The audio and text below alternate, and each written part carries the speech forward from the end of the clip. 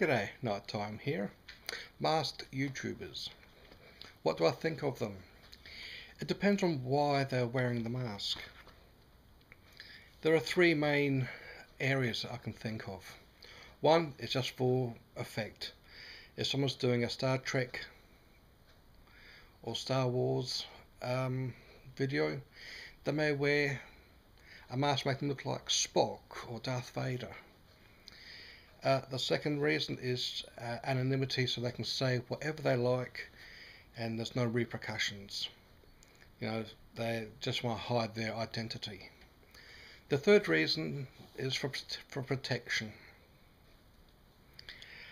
For protection, there is a YouTuber that I watch fairly regularly who used to show his face and do atheistic videos. He is a school teacher, and his kids found out. So one day he was a great teacher, you beauty.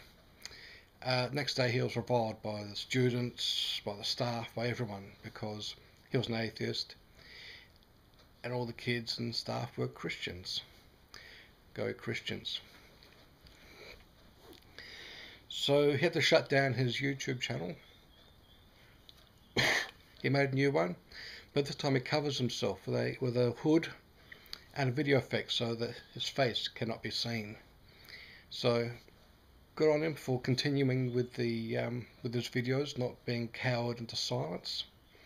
But he has to use obscuring a mask, I guess, so he doesn't get fired or basically beaten or reviled.